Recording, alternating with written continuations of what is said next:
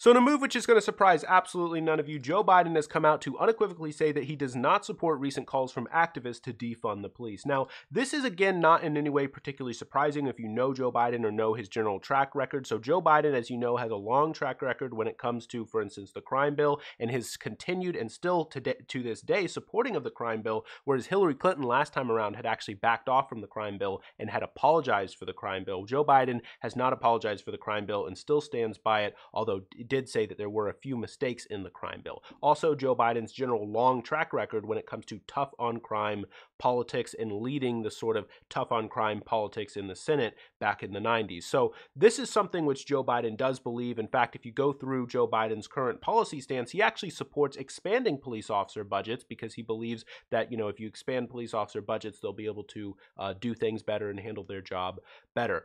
That said, Joe Biden does support body cams, and he does also support initiatives of community policing, and he does want to have a couple $1 million funding to community police initiatives across the country. So that's Joe Biden's stance, but I think the interesting thing when it comes to this isn't necessarily Joe Biden's position, because again, I don't think this is surprising. I mean, I think, if you've been plugged into politics, like, you saw this coming more or less, right?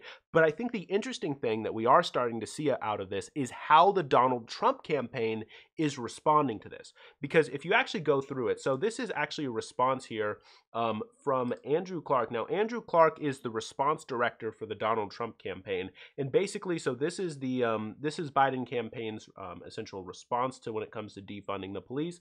And then again, this is Donald Trump campaign here saying, profile encouraged to send out a mid-level campaign staffer to claim that Joe Biden opposes defunding the police. Read between the lines. Biden is too afraid of the far left to unequivocally say it himself on camera. So this is an interesting tactic that we're starting to see from the Donald Trump campaign right now, and we've seen it in a few other instances, which is framing the idea that Joe Biden is just afraid of the far left, that even sometimes implying that he actually does agree with the far left, but that he's just, he doesn't want to admit that kind of thing, or that he's so afraid of the far left that really if you vote Democrat, you're voting, sort of far left, you're voting for that sort of far left agenda, and that Joe Biden really doesn't have the power to stop the far left. Now, this is something, in my opinion, I mean, you guys know my politics. I wish that were the case. Unfortunately, it's not the case, but it is the case, when it comes to how Donald Trump is trying to frame the campaign, or at least Donald Trump's strategists, they're trying to frame this campaign, frame the issues, and frame the debate as Joe Biden actually is far left, because the Donald Trump campaign is worried that there's going to be a number of sort of Republican crossover support, which is to say that various kind of swing moderates, maybe upper middle income, upper middle class individuals, maybe who were previously voting Republican, may swing Democrat for someone like Joe Biden, who they see as a moderate. So what the Trump campaign is trying to do, the Trump campaign tactics right now, is to frame Joe Biden as kind of a hostage to the far left, that the far left has just taken over the party, that it's just the party of Bernie Sanders, AOC, Rashida Tlaib, and that we've taken over Joe Biden, so that even if Joe Biden actually is in his heart a moderate, he's going to be forced to just go along with the far left and do a crazy Green New Deal and do all kinds of crazy infrastructures. Now, again, I wish that were the case. That's my opinion. I wish that were the case.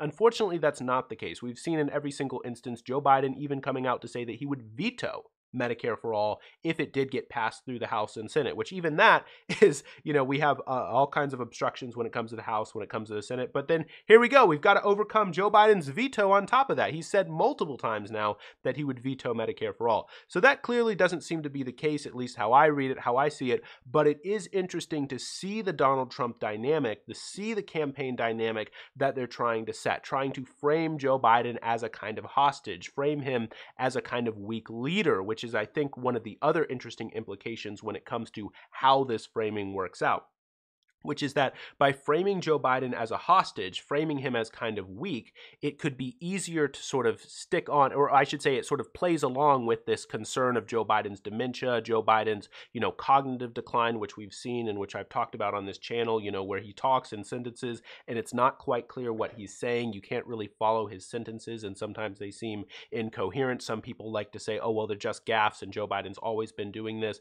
I'm not a doctor. I can't say for sure whether or not it technically meets the criteria of dementia, but there's definitely some weird stuff which has come out of his mouth. Again, we've talked about it on this channel. And so there's sort of this attempt of the Trump campaign to frame Joe Biden as, just sort of this old guy who, has dementia. He can't really quite talk clearly. He's not a clear leader. And so he's just going to end up being dragged. He's just going to end up being dragged by the far left. So the idea, the hope of the Donald Trump campaign is that they can try to rebound some of the polls, rebound in the polling right now by framing Joe Biden as an incompetent leader who's really possessed by the far left in an attempt to prevent crossover sort of moderate voters, going to Joe Biden who are like, well, I don't like the stuff. I may not, necessarily normally vote Democrat, but I don't like the stuff Donald Trump has been doing, and Joe Biden doesn't seem all that bad.